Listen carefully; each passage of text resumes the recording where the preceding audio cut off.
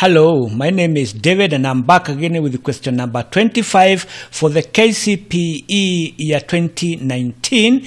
And since the exam season is now over, I've decided to analyze this question because the oncoming candidate will require this information. This question was about solving of an equation whereby there was an unknown value here, x, and the question was asking what is the value of x. In other words, you calculate the value of x that will make this expression or this equation to be true. In other words, what you put here for the value of x, after you solve the left side, it should give us the value of 5. Now, to begin, that is our expression, and it is important to note that this expression, there is a bracket which is enclosing 2x plus 2, and there is a common factor outside the bracket, that is 3 over 5, and there is a whole number here, minus 1. Somebody should note that this is not 1 but minus 1.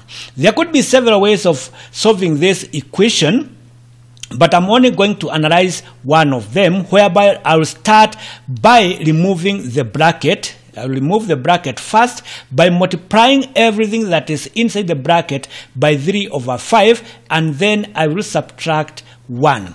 Now, what is inside the bracket is 2x plus 2, and so I have multiplied 3 over 5 by 2x, the first 2x here, and then I have added 3 over 5 multiplied by 2.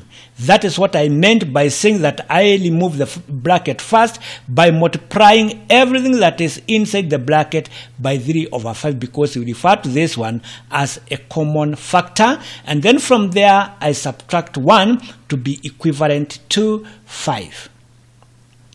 When you take 3 over 5 and then you multiply by 2x, you'll find that you'll have 6x over 5, and then 3 over 5 multiplied by 2, you'll get 6 over 5. So on the left side, we have got 6x over 5 plus 6 over 5 minus 1. Then from there, I will get the LCM of 5, which is just 5, and then I solve this part here in the normal way, whereby I will take the LCM, which is 5, I divide by 5, I get 1, and then I multiply by 6x to get 6x. Again, I take 5, I divide by this other 5 here, I get 1, and then I multiply by 6 to get 6. That part alone will give me 6x plus 6 over 5, and then I should not forget that I should subtract 1 to be equivalent to 5. Then I want to remove the minus 1 here from the left side, and this can be done by adding 1 on both sides. What will happen?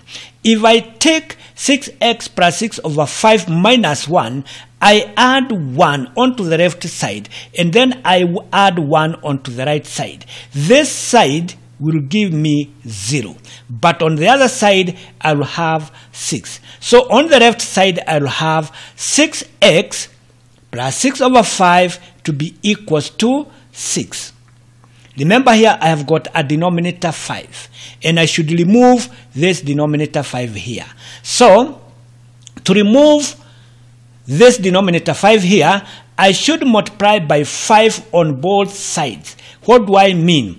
I should take 6x plus 5 over 5, I multiply by 5 on the left side, and on the right side I should also multiply by 5. This now will make this 5 here to be eliminated, because if you divide by 5 here, you get 1, and by 5 on the other side you get 1. But on the right side I will have 30. So on the left side I will have 6x plus 6 to be equivalent to 30. The next thing is now to remove this plus 6 here by subtracting 6 from both sides. What does that mean? 6x plus 6, I should subtract 6, and on the right side I should also subtract 6. So the plus 6 minus 6, this one will give me 0. But on the left side I'll be left with 24. So 6x should be equivalent to 24. Again, I should remove this 6 here. Note that this is 6 times x to be equals to 24. To remove this 6, I should divide by 6 again on both sides. That is 6x I should divide by 6. 24 I should also divide by 6.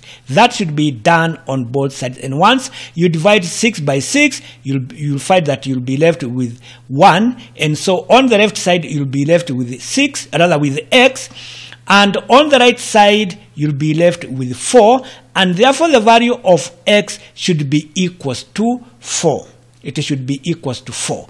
And actually, if you insert 4 here, 2 you multiply by 4, you should get 8. 8 plus 2 is 10. 3 over 5 multiplied by 10. If you simplify that one, you'll find that you'll be left here with 6. And 6, if you subtract 1, you should get 5.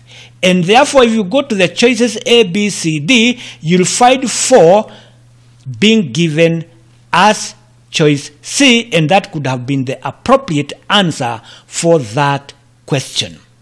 Otherwise, continue subscribing to this channel and you'll get more and more analyzed questions. Thank you very much.